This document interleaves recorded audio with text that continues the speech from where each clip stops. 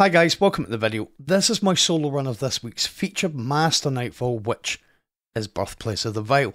Now, I decided to do a Master because not everybody can get into the Grandmaster, and the Hung Jury is available this week, so this is a kind of a quick and easy, maybe not easy, just a quick way to maybe get some clears on this if you're a solo player. If you're a team player, you'll maybe do this 5 minutes faster, something like that, than I've done it. So all the fragments and aspects I'm using are in the video. We'll talk about some of them as we're going through. I'm using Ostringer for Unstoppable, Limonarch for Overload, and I'm using the Taipan just for damage. I've got Lord Kelvin's Basilisk on, so Void Grenades become Overload Grenades. Unstoppable Hand Cannon, as I've said. We've got Linear Fusion Rifle Scavenger, High Energy Fire, and Counter Charge on, so every time we stun a champion we get Charge to Light and do 20% more damage. I've got Ashes to Assets on my helm, and that basically grenade kills will give me large amounts of super energy. But one of the biggest changes is a fragment that I'm using. I've never used it before, which is Echo of Instability. So grenade kills give my void weapons volatile rounds, and you'll see it in play because the void explosions once you get a grenade kill are, yeah, they're quite gratuitous. They're quite big, and there's a lot of them. So you'll see here once we start, you see the double explosion, sometimes triple explosion I'm getting on this overload. It's because I got a ton of grenade kills, and so I'm using Contraburst. I just get some volatile damage in there, throw my grenade just to finish that off, keep the volatile rounds going. You see how fast we take out those overloads using volatile with Limonarch and the grenade? It's crazy. I've also got, I think it's on my legs, I've got Well of Tenacity, so when I throw my grenade, because on my helmet I've got my helmet, where have I got it? Got it somewhere where I throw grenades. Oh no, it's not, I haven't got the grenade, that's what I was looking for. It's not the grenade, it's on my helmet I've got Elemental Light. So, an Elemental Armaments, I think it's Elemental Armaments. So basically weapon kills can give me Elemental Wells. I think I've got Elemental Light on, which is super kills can produce Elemental Wells. I pick one of them up with Well of Tenacity, and I get a damage resist for 5 seconds or so. So this is really the first real kind of, right, this is what you do here. The rest is just kill things and keep yourself kind of safe. This is kind of the same, but what I found doing this was obviously they spawn both sides, and you see because that kind of threw me off with that Screed kind of coming out and then walking sideways until he actually, you know, decided that he shouldn't have been walking sideways while he's facing forward. You'll see what I'm doing here. I'm using my grenade to get kills, to give me my Devour. So any kills afterwards for 10, you get it for 10 seconds. Any kills afterwards gives me back full health. And then I'm just coming off the plate, going back on the plate, because the plate stores your progress. So if you've been on the plate and maybe you've charged it to 20%, coming off the plate, when you go back on, you start from 20%. It doesn't reset your plate experience or your plate progress. So I'm constantly just jumping around the main plate so I can keep going on, just making sure I keep my Devour going up, and if I feel like I'm getting pushed, I've always got my grenade, and as you can see, there you go, just from moving about and making sure that I'm difficult target to hit, but whilst making sure I get back on the plate periodically. We don't have to kill all the ads. That's the point of doing that. If you get off the plate, and go to the back and just kill all the ads, then you'll have to wait until all the ads come out. So that is that done. Now we're gonna, this next section, over to our right, you've got an Overload and an Unstoppable. But what we want to do is we want to make sure that we kill these raiders first, because they've got void weapons, and well, we are taking 50% extra void damage. So exactly the same way as we've done it on Grandmaster. Clear them, and then again I'm going to kind of Kobe a grenade, try and get it to skirt the ceiling So it goes all the way to the back. And then we'll wait for this unstoppable to come close, because if you just stun him where you first see him, kind of once you stun an unstoppable, they kind of hunch down. You might not be able to hit him because the angle might prevent you from seeing his head. So now I'll just stop the overload. I'll put a grenade on him. And you see there, Controverse procs a couple of times.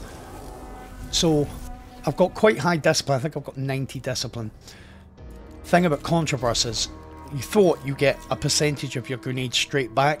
I've noticed you can get a bit more if you get kills, but if you put it on a champion, the exotic perk on Controverse will proc twice, and it will give you another chunk of your grenade back even though you haven't killed anything.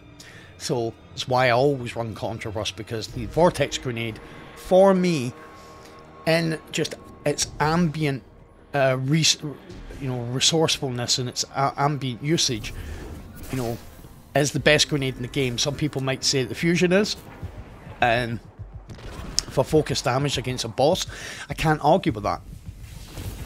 But the Vortex, for what it does, giving us Devour and dragging enemies towards, and the fact it can weaken bosses and weaken enemies, I would always go with this. So what you might have noticed there, normally in here what we've normally got is that overload is normally just to our left up the stairs, but because we're doing this on Master and the enemies went down a bit faster, I actually got inside the door before he got up there, because he doesn't spawn up top, he spawns from where we seen him coming from there. So I'm just picking off. You want to make sure you take those Ravagers. There'll be 3 of them. They freeze you with their hits. There we go. That's the last one of them. Now we're looking for the last champion. Just the last, not champion, sorry, the last chieftain. Now as you can see there, even though I don't have solar, you get 2 chieftains here. We already took the void one out with the burn, I think. But you can't predict what shield you'll come up against there. It could be arc, it could be void, it could be solar. There'll be 2 at random. So you can't really set your character up to deal with those champions, because you don't know what shield you're going to have. It's the only additional shields in the game, and you might get, I've come in here and had 2 void. I've had 2 arc, I've had 2 solar. You can't predict, it's random. So you basically save your super for those 2 chieftains. Another kind of thing is, when you come into this area, you had 4 raiders at the first junction and a bunch of screebs, and then once we killed all them, you'd have seen I took out 2 more raiders that were over here. Once you take those raiders out, you are going to get, there's 4 at both sides, there will be 2 that are kind of hidden back.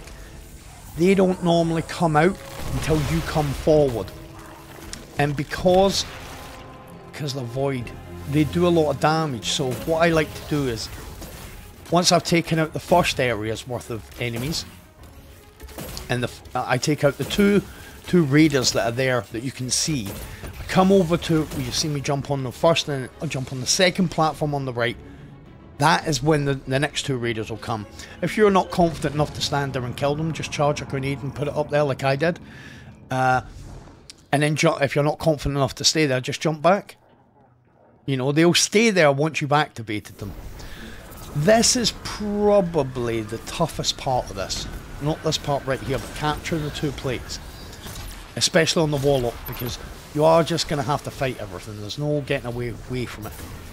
So before that though, you've got these 2 unstoppables. Now you see me charge a grenade, and I use the grenade to take down most of the enemies, which give me volatile, which works without a taipan. Make sure before you go to the first plate, make sure you've got your grenade.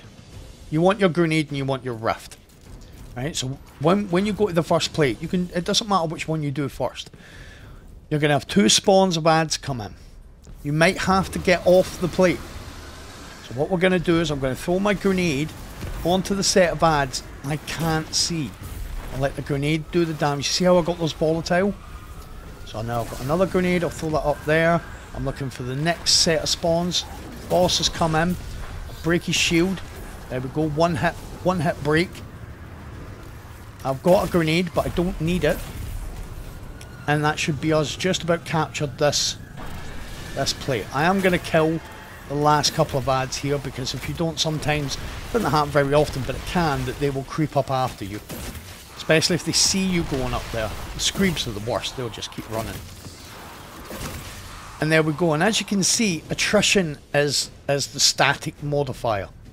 Which basically means no matter, there's 3 rotating modifiers. I can't actually remember what this modifier is, but there's 3 rotating modifiers and a static modifier on all the masters. And the static one is attrition. So basically, you get restorative light when you run over it. It basically gives you, you don't heal properly without it, but when you get it, it heals you constantly for a number of seconds. I'll put my rift down. I'm now waiting on the big boss coming in. And what we're going to do is throw a super.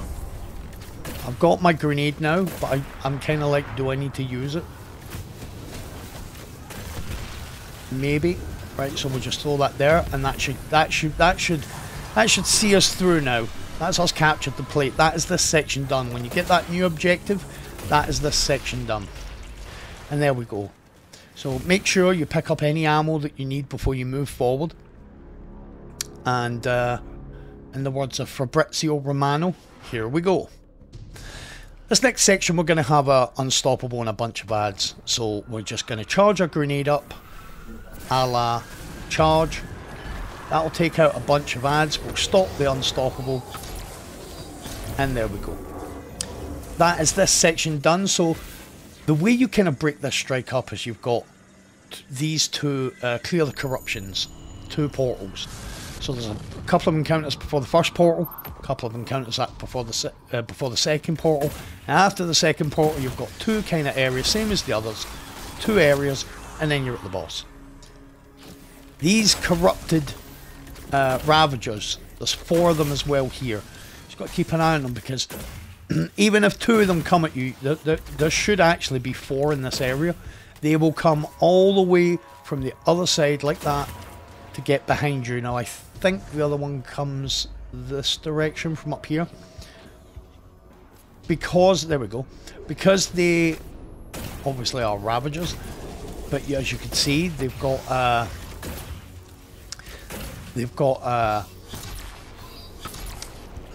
forgot the name of it, stasis, because they've got stasis lanterns. When they do their little slam, it sends out a freezing, a seeker, a stasis seeker, and you don't really want to have to deal with that, especially if you're jumping, because they will freeze you mid-jump.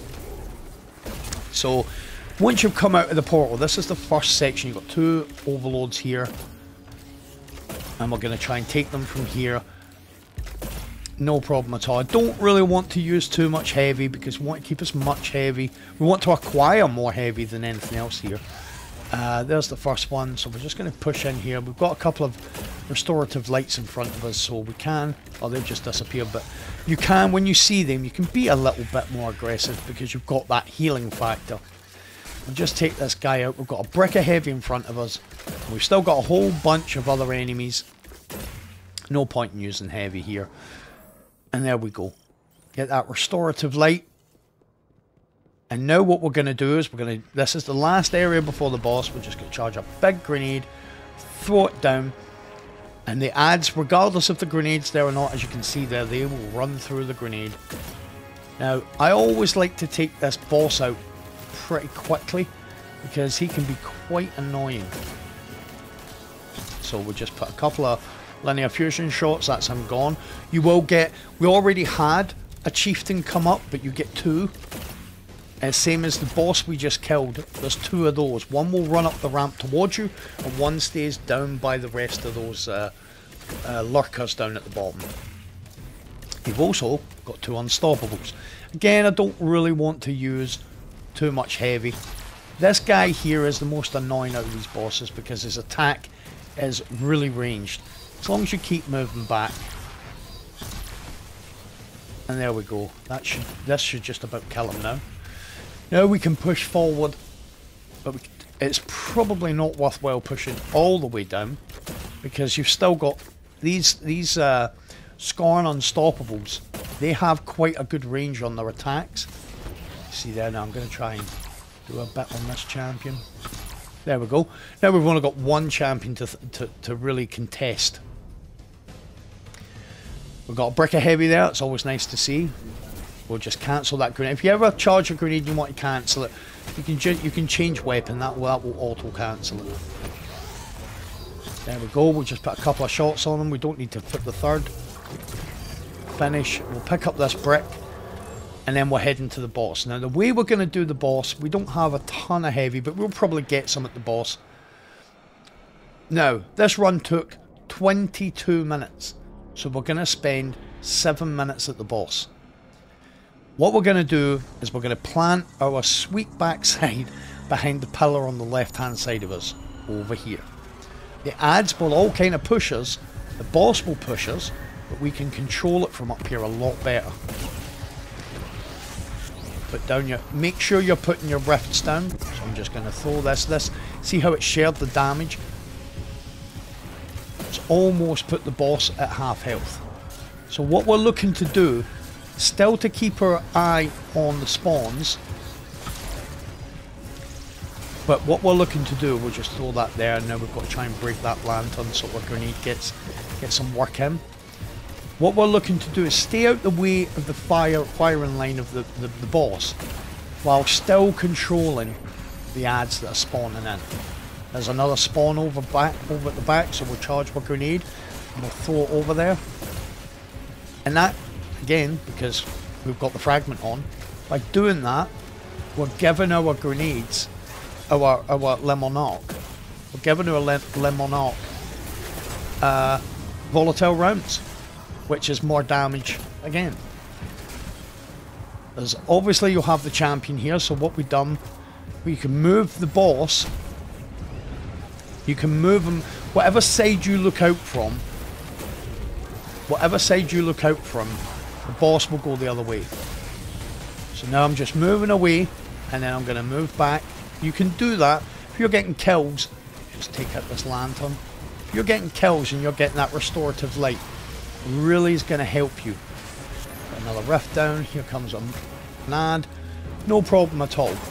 Just be aware of where the ads are coming from, and you can take care of them pretty easily. But this is your spot. So the boss is there. So now we're going to try and deal with this overload. Very easy. Another wave of ads coming, and now I'll throw the grenade, and that will damage the ads and the boss. Be aware that there's no ads coming from behind you. And again, be aware of the void.